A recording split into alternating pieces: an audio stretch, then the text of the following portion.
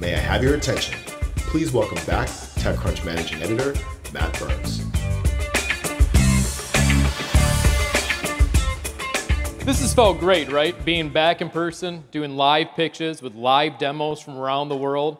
I've had a great time. These people have had a great time because they work for me. And this is not that one, he's my boss. But everyone else, I hope you've had a great time this week. So far, we've seen 15 companies present their startup, and there's 5 more to go. Then tonight at 8 o'clock, we're going to announce the finalists. And those 5 finalists will pitch tomorrow to another round of judges for a bid to win $100,000 in the Disrupt Cup. But we have 5 more companies to get through, so let's do that right now. And we're going to meet our judges. We're bringing them out all at the same time right now. Okay, first one up, Peter Boyce. Peter Boyce II is the founder and managing partner at Stalation Capital, an early-stage venture capital firm headquartered in Brooklyn. Prior to this, Peter spent 8 years as a partner at General Catalyst, an $8 billion venture capital firm that invests in powerful, positive changes that endures.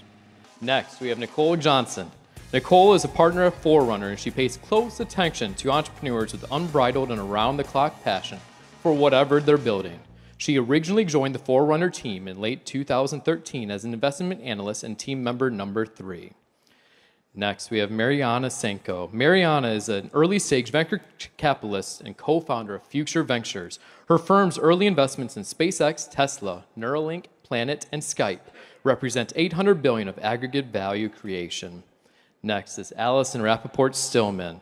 Allison is the founding general partner at Serena Ventures, overseeing partner portfolio management and sourcing new investments. In addition to growing the reach and impact of the SV portfolio, Allison is the person founders turn to when they need pointed advice, detailed feedback, and tough love. Lastly, we have Pei Wu. Pei is a general partner at SOSV and CTO at IndieBio, where she is responsible for portfolio management and technical oversight. Pei has invested in high-risk solutions to intractable problems in both government and corporate contexts. Please give them a big round of applause.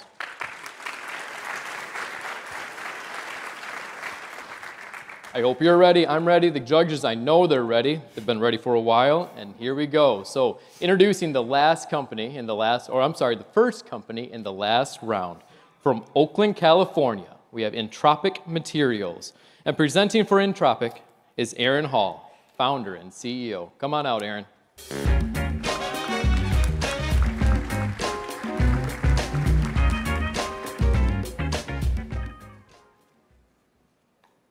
$7.3 billion tons of plastic have been produced since the 1950s, and 86% of that is waste.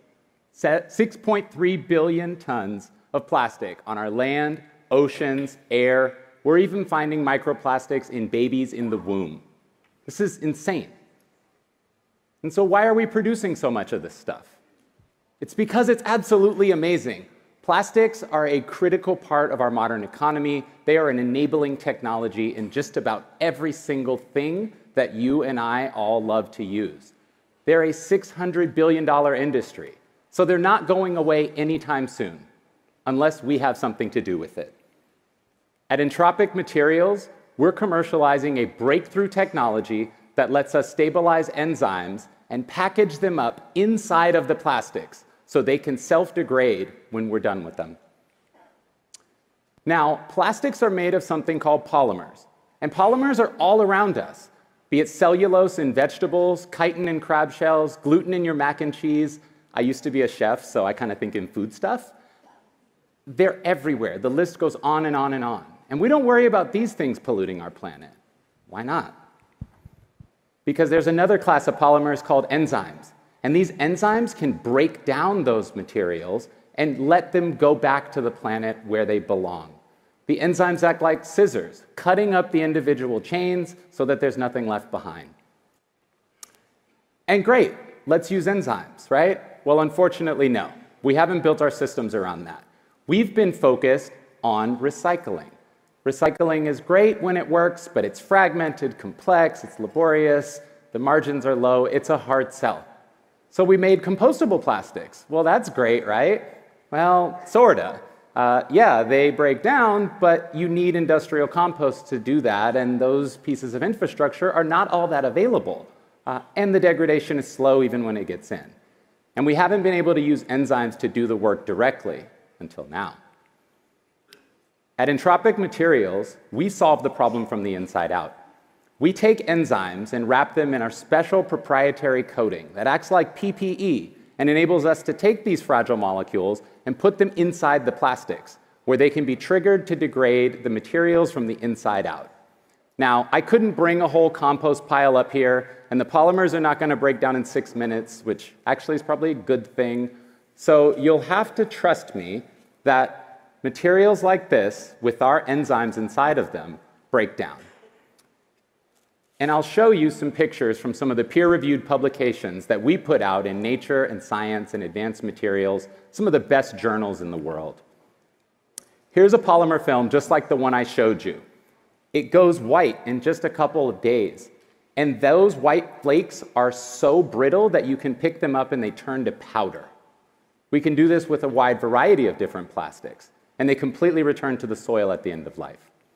We can also break them down in warm water baths. And this is really important because that's simple infrastructure that's easy to scale and maybe gives us a chance to think about decentralizing our waste stream. And if you do this in an industrial environment, you could actually recapture it and get chemical recycling for a circular economy. And one more thing, we're able to degrade from one end to the other through some clever engineering work that we were able to do, which means we stop microplastics at the source. We're developing a drop-in additive that's readily scalable. Enzymes are incredibly efficient, so we only need to use a little bit, and the degradation is on demand. It requires water and heat. It doesn't happen just on its own. We're starting with PLA, which is the first compostable plastic. It's a $3.5 billion market, and it's one of the fastest growing segments within the industry. And we've chosen this because it opens up a couple of interesting avenues. The first being an expanded design space for products, so we can see more than just cups and bottles and bags being labeled as compostable. We also unlock some of the regulatory burdens, and we enable a wider variety of favorable conditions at the end of life. And we're the right team to do the job. I spent 5 years at UC Berkeley doing my PhD in materials science and engineering, developing this technology. And Jolene has over 11 years of experience scaling up materials in biotech from her time at Ripple, Amyris, and others. We've also been grateful, and we're also very thankful, and we've been lucky enough to have support from the Department of Energy, National Science Foundation, Activate, and a wonderful set of investors in our seed round earlier this year. So connect with us. For brands and users of plastics that are hoping to make an impact, we're going to be doing our first pilots next year, and we'd love to welcome you in on that. And we're also expanding our team. So for those who want to make a real impact on the world and deliver some interesting technology, both in this space and a lot of others that are coming, please reach out. At Intropic Materials, we're changing the way that we make and break materials so that we can live more harmoniously with nature. Please join the movement. Thank you.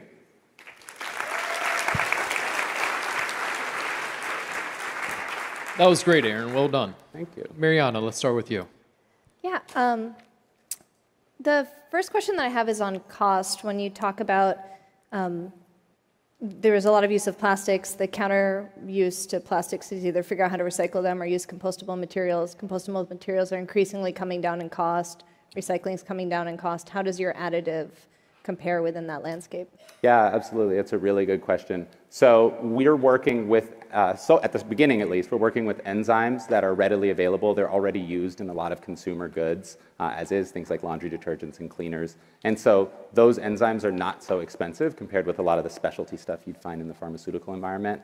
We're still working through our detailed COGS models, but we've done some back-of-the-envelope conversations with some advisors that have spent a long time in the industry. And we're looking at sort of the tens of dollars per kilogram range, which is well within the sort of $5 to $50 range that plastic additives tend to be in.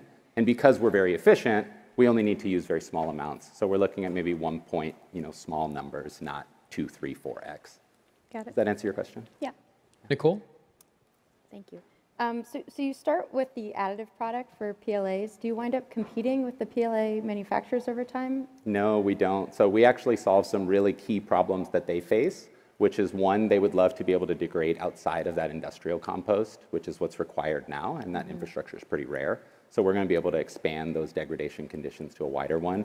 And then the second is that in order to have a product be labeled as compostable, which of course any brand that's adopting needs to be able to do that in order to communicate the value to the consumer, it has to break down in 84 days, which means there's this design tension of I'm designing for performance and degradation at the same time.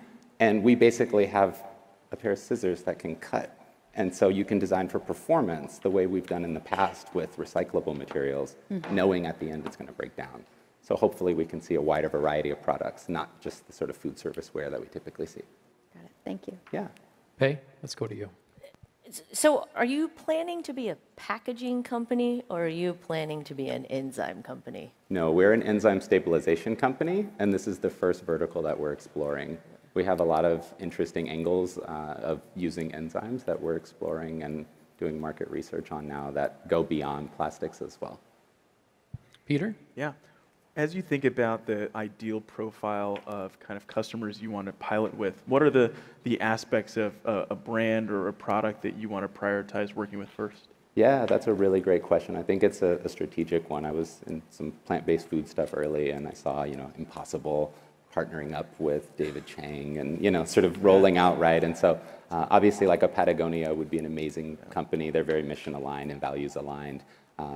But we also really want to deliver impact with this part, right? I'm a material scientist. I did polymers. We have a plastic waste problem. These are like my people, right? This is where this came from. And so I also want to scale up over time and really hit, a Nestle, a Coca-Cola, Pepsi, right? Some of these larger players who really make a large impact. So we can deliver on both fronts, right? Great. Allison? So how long does it actually take to degrade once you start the trigger? And then where do you see this happening? Is it still going to go through government compostable things, or are these companies supposed to have their own water vats, or what is kind of the after the product is in market, getting it back to the original state? Yep, that's a great question. So depends on the conditions we're looking at and a little bit on the product design. But right now, the standard's 84 days it has to hit. We've seen rapid degradation in 2 to 3 weeks in compost-type environments. We've also seen degradation as fast as 36 hours in water bath. And so those are both opportunities that we can think about. In terms of where it goes, I think it's going to depend a little bit on the locale. So some places have compost, either industrial, formal compost, or more municipal or local community compost. So in those cases, we can look at that. Possibly home compost, we'll validate that. And So they don't need a special individual, there's not a new technology that needs to happen to trigger these? No, so it's water and heat. So the compost is totally fine with that. The water bath idea is something that we could do, sort of in a home. It's very simple. It's a pretty simple piece of infrastructure. It could also be done at larger scale, or could be done at an actual manufacturing plant. If you think about a lot of those like samples, right? You get a rectangle, you cut out a bunch of circle pouches, you're left with that sort of cookie sheet full of holes. We could take that scrap, break it down, and then repolymerize it into plastic again for a circular economy kind of approach. Pei, let's go back to you. Does the enzyme have to be actually integrated into the polymer, or can you actually develop a whole process to do decomposition on virgin plastics? Like outside of the composting? Yeah, so in theory, you could have enzymes degrading from the outside in as well. One of the unique features of our technology is that we actually can get inside the plastic. And so that's one of the differentiating factors from some of the other companies that are looking at enzyme plastics. But that being said, our technology has been shown to enable us to take enzymes and put them into foreign environments, acellular, things like organic solvents. And so we get retaining performance and material or enzymatic function in those environments. And so I don't think that that's off the table. That's something we could look at as well. That's neat. Mariana, last question, please. Are there any constraints in terms of your capacity to have the perfusion of the enzyme through the PLA or plastic, whether size, thickness, type of material? Oh, like just in terms of processing? Yeah. Yeah, so what we've done so far, we've done solvent cast films, we've done melt cast film, we've done extruded fibers.